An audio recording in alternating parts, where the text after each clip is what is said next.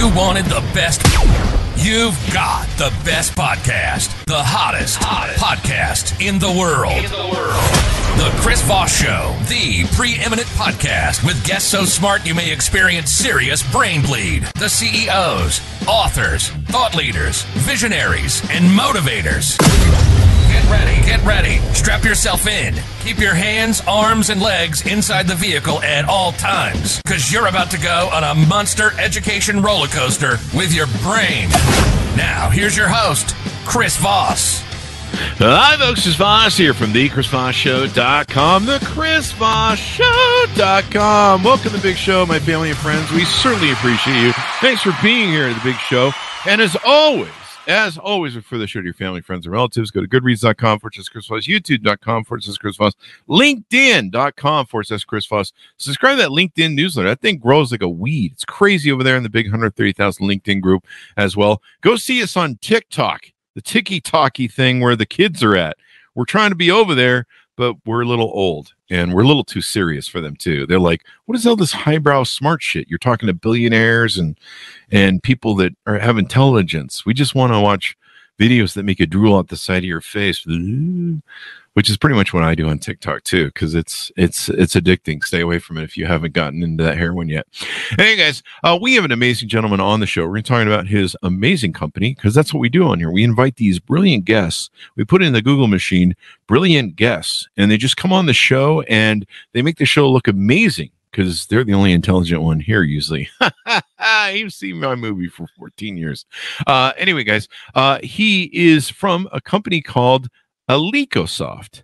And Elecosoft is a pretty interesting organization. We're talking about everything that they do and how they do it, and business in and of itself. David Hernandez is the head of U.S. operations. He's joining us today, and he's a specialist, or his company, and him probably, I don't know, imagine if he's hanging out with the company, right? He's a specialist to provider of software and related services to the built environment, based in Austin, Texas. Oh my God, those ribs. Their company's U.S. operation offers a software portfolio that is used during early planning stages through to construction and facilities management, driving the performance and day-to-day operations of the customer's business. He's been involved in the commercial construction industry for years and brings diversified experience to his role at Elecosoft. Previously, he was the head of sales at CMOD. Where do you guys get these names? By Built Safety LLC, where he helped companies with custom training, digitize safety plans and inspections, ensuring OSHA standards. I know what OSHA is. We're up to date, and improving workflow to enhance accountability and via the web and mobile software platform. Welcome to the show, Dave. How are you? Doing good. I had to bring you with me. You're like a hype man. I love it. I am. That's what we do. We give hype, and then we add a little bit of flavor to the bios, and sometimes they're funny, and sometimes people sue me after the show. What did you do to my bio? Anyway, man, give us your .com so people can find you on the internet, please. So it's elecosoft.com, and it's ELECOSOFT.com. Yes, Elecosoft. Elecosoft. And those of you listening to the audience, because most of the people pull this on audio, you've got to watch the video, because he has an epic beard. And epic is in like bold, shifted up face, whatever the hell it is. I flunked English. You must see his beard, because he's basically two people on the show. There's him and his beard. So we have two guests, as it were. So Dave, that's okay. I actually get that. Yeah, we're trying to promote the beard. I love it. Yeah, he said, his writer said, though, don't ask to touch the beard. That's off limits. So just so everyone knows, don't ask Dave to touch his beard. Only his wife gets away with that, evidently. And even then, I'm not sure about that, because he's married. So it's a married joke right there. So Dave, tell us about overview what this company is about and what you guys do there. So I think if you most construction companies will probably know it as ASTA. It was kind of the legacy name was ASTA prior to being Elecosoft. So it's planning and scheduling software primarily. Probably I would say probably one of the most important pieces of a construction project is making sure that it's scheduled properly. So we've digitized that, and we've been around 40 years now. U.S. presence little over 11 years. Wow. So yeah. Yeah, and they're a company that's based out of the UK, right? Corporate headquarters out of the UK, but each business unit, we're our own standing entity, so we're a US based entity. Mm-hmm. Yep. So they basically have been around for 11 presidents and one queen. Oh, yeah. Isn't that funny? How long she lived through so many people? It's crazy. Long time. Good for her, man. I would hope to live that long. She's just been living over there, going, another one of these idiots coming over here. These American presidents. Yeah. Anyway, just a joke there. I'll get sued probably by some American president. Okay. Aren't he still alive? Anyway, so do you guys handle mostly commercial, residential, or both? So primarily commercial construction, probably more on the general contractor side, because they're the ones that drive the schedule. There are some subcontractors or trade partners if they act as a prime, like maybe a mechanical engineering, mechanical or plumbing. They probably do, but primarily commercial general contractors. There you go. So how did you get in this business? Tell us a little bit of origin story about you. What led you down this pathway to specialize in this field? So I grew up in a construction family, and like most people who grew up in a construction family, the parents said, "Go to school, don't get in this industry. Go, be a doctor or a lawyer." Didn't want to. I ended up following sales, but all along did construction, remodeling, and then I ran my own construction company. Well, I partnered with somebody who ran a construction company here in Houston. I loved the industry, but I got tired of wearing the hard hat and kind of running the operations side. I thought I would just kind of retire. Wife said, "Nope, you're going back to work." So then I fell into construction tech. So construction tech was my retirement plan, I guess. There you go. And tell us, where was the Beard born, and where did the Beard grow up in his origin story? Oh, Beard was born 2019. Yeah, so 2019. Oh, there you go. Well, it worked well because COVID was locked down, so I didn't have to worry about this. I could kind of let it grow a little crazy, and then after I started going out again, I cleaned it up a little bit. There you go. Yeah, well, it's crazy, man. I've seen these guys. I mean, if you can grow a good beard, man, I mean, you got your testosterone going, so that's always a good sign. Yeah. Especially at men our age. So, basically, you guys do all major construction projects and help them develop their schedule. Why are schedules important? Why does that make a big deal? Well, I think that's the primary driver of project failure. I think is poor scheduling, poor planning, whether it's resources or just being able to kind of manage the actual day to day. So we try to be scalable, whether it's a small project or a major project. So I think it's pretty important to know what you're going to be doing, not only today, but what are you doing in the next couple of weeks, so that you can plan properly. Planning. I've heard that's a good thing when it comes to business. One of the things about the construction business when you're building stuff is there's so many different vendors and subcontractors and so many moving parts, as it were, right? Where you have to, you've got all sorts of different things going on. You've got Bob who's going to come put the nails in, and the other Bob who's got to show up and do the inspection, and everyone's got to do it according to plan, or overruns can cost you a lot of money, right? Yep. There you go.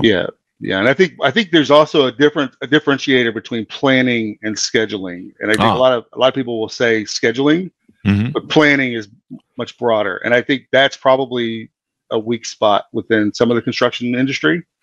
Is they just hire schedulers. It needs to kind of be more of a planning mindset, like overall. How are we gonna do this? And probably planning is important too, because I know that sometimes if Bob doesn't come in and put the nails in, then the inspector shows up and goes, "Hey, Bob didn't put the nails in," and then they're like, "Yeah, well, Bob will be back tomorrow," and the inspector's like, "Yeah, but I won't be back for 3 months, so have fun with that." Yeah. Right, and it can, just one sort of wrench can throw all the gears out of whack, right? Yeah, and you look at the industry as a whole; they struggle with whether it's labor shortages. You mentioned cost overruns, just budgeting. If that's not planned properly for whatever reason, your project can shut down, and the cost of a project shutdown per day could be exponential for a company. It could put a company out of business. There you go. So I see some different names of the software. Tell us about what you guys offer and provide in the way of software and what it does. So the Power Project is our kind of our core product. That's the planning and scheduling software. We've launched Vision, which is a complementary product to Power Project, which is our business intelligence. It's the data that lives in the planning and scheduling software. And then we've launched a new product called Connect, which is pool planning. So the plan, you have the planning and scheduling piece, and then now we have the execution, and that's the Connect piece where you've got trade partners. Here's our look ahead for the next couple of weeks, and being able to use digitize that process. Right now, it's being done by sticky notes on pretty much. Yeah, the really wind blows and the sticky notes go out the thing. Hey. And then evidently you can use a mobile app to work on the thing live if you're at a job site. Is that correct? Correct. So we have Site Progress Mobile, which is more for your foremen and superintendents to just update progress. Typically, they can take a photo, send it back to the scheduler. This has been done. It's 40% completed or it's 100% completed. They can then update it. Typically helps with pay apps too. It's nice to get paid when you completion. So you can pay your subcontractors through it? Well, you could I'm talking about just capturing the progress so you can submit your pay apps to get paid. Yeah. Oh, okay. We don't have that yet. It's coming. Oh, okay. So it's not integrated there, but if you want to get paid, you gotta, hey, you should probably put your stuff in there and rock and roll, right? Yeah, keep track of it. That's always important. I always find, because if you don't, then you don't get paid.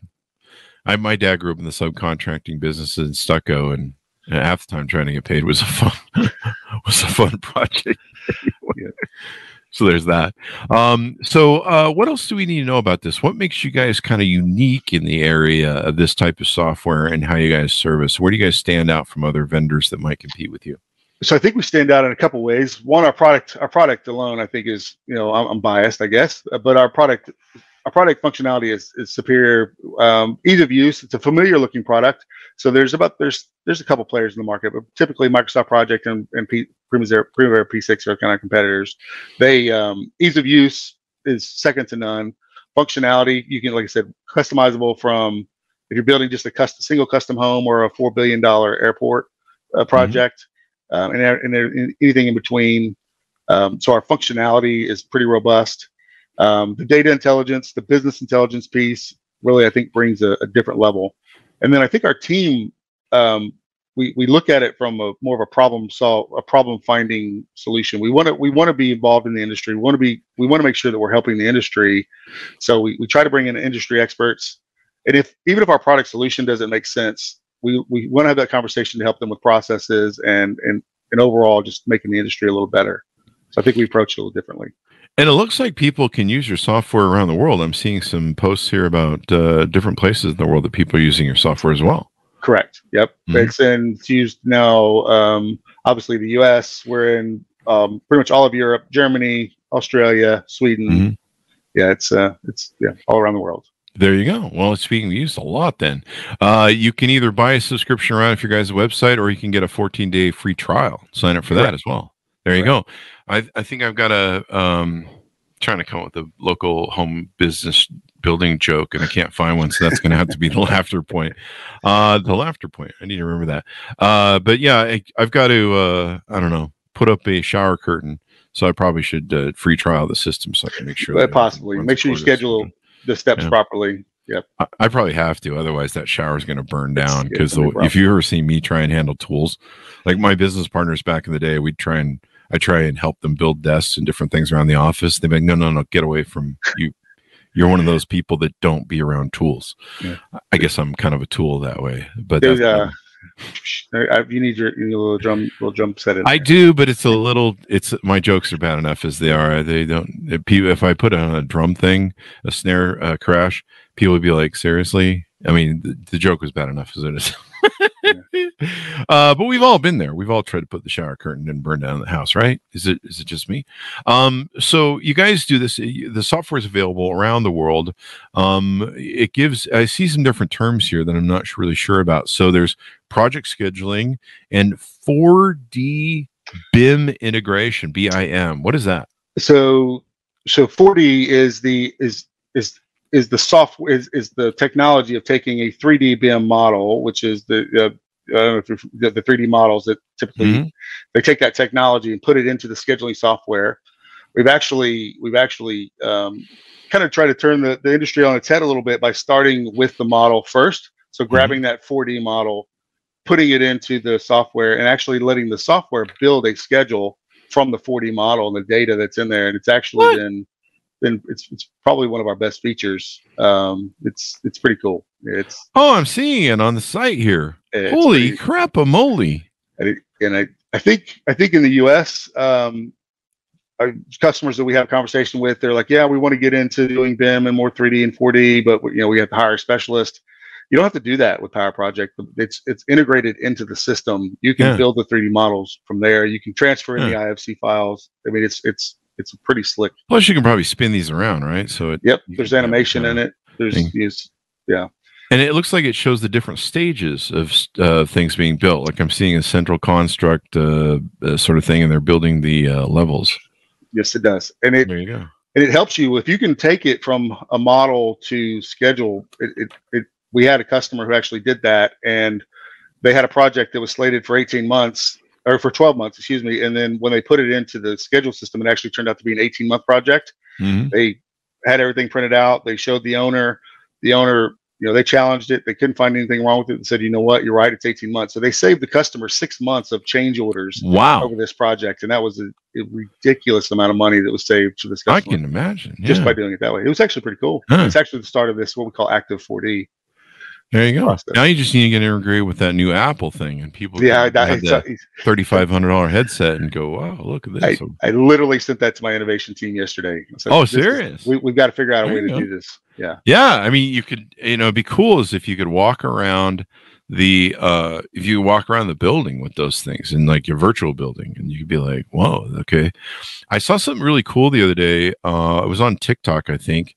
And these guys had like a gymnasium they'd set it up in, because I could see the basketball hoops. But basically, they had all these things on the roof that would spray down a model, and you could see like basically the blueprint of a home, a residential home, and it even had like a welcome mat up front, and you could basically be down there with the customer. And the customer could literally walk through a scale version, just the flat part of their home, and get a sense or feel of the walkthrough on it. Like, okay, 3 feet down, you turn here, and there's a bedroom here, and there's a bathroom there. And I thought that was pretty freaking amazing. I'm like, holy crap. Yeah. Augmented reality is what they call that. And it's taking hold across most construction industries already. There are plenty of companies that do that. So that's kind of another add-on is we love partnering with that. We don't do the augmented reality piece. Mm-hmm. However, with our planning tools, if they're doing augmented reality, there's some APIs that we could look at doing. We love the partnerships piece as well.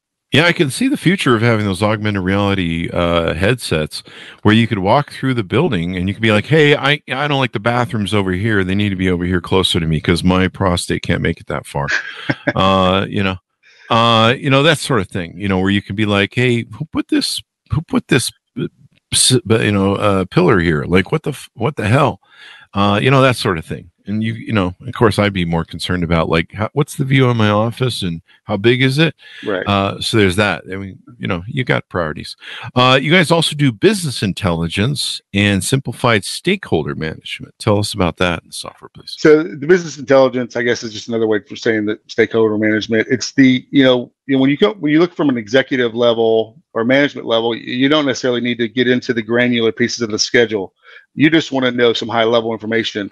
Are we on time? How are we doing actual versus budgeted? What are delays? What's causing those delays? So I just need to see that in kind of a simplified, whether it's dashboards or business intelligence tool, so that data is there. So Vision allows us to grab that data, share it for a high level perspective, and also for the schedulers to manage it as well. But really, it's more for kind of the executives. Your stakeholders would be your owners if they need that information, trade partners as well. There you go. Yep. There you go. So what have we touched on that you guys offer with your software and how you build it and all that good stuff?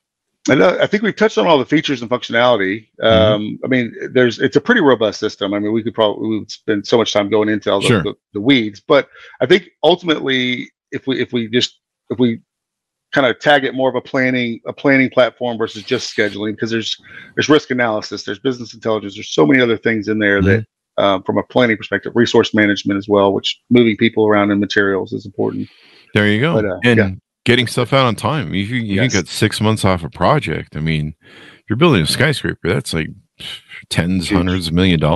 And then everyone's happy because you don't want, lawsuits and legal stuff and problems where this person doesn't like that, or this person's saying, well, this person did that wrong, so this is wrong. And, plus you could probably help identify problems in the system and in different aspects, and then maybe recorrect for issues that come up. Yes. There you go. Well, this is pretty awesome. I love the 4D thing. And it'd be cool, man, if maybe Apple's new headset or other VR, AR, XR, you name it, BR. I don't know what BR is. Whatever alphabet we can throw at it. Yes. Whatever alphabet we can throw at it. The Chris Voss Virtual is called CR. I don't know what that means. Anyway.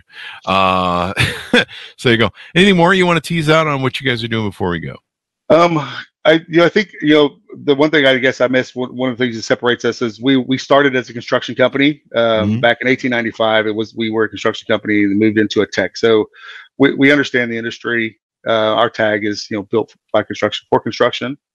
But there's some pretty cool things coming on the innovation roadmap that we're not there yet. But obviously AI and some of these other predictive analytics and some things that we're really trying to get in. So like I said, partnerships. We love getting feedback from the construction industry, from our customers and prospective customers as well. So there you go. And they can reach out to you on your site. Correct. Well, that'd be the easiest way to contact us. There you go. Give us that site one more time. It is elecosoft.com. And it's not two E's. It's elecosoft.com. There you go, guys. Reach out to him and stuff. Well, Dave, this has been wonderful having you and your beard on the show. Thank you for coming. It's been a pleasure. Thanks, Chris. There you go. And thanks to my audience for tuning in. We certainly appreciate you guys, because without you guys for 14 years and 1,400 episodes, we couldn't do this. Actually, we would be probably still doing it because I enjoy the guests we have, but no one else would be listening. But we love you and everything you do and all that good stuff. Be sure to refer the show to your family, friends, and relatives, because you wanted them to be at least as smart as you. Maybe not quite as smart as you, because you guys are the smartest audience ever, but at least get them within a few IQ points of yourself. Go to youtube.com/Chris Voss, goodreads.com/Chris Voss, YouTube and LinkedIn and TikTok. Thanks for tuning in. Be good to each other. Stay safe. We'll see you next time. Of course we will. Bye-bye.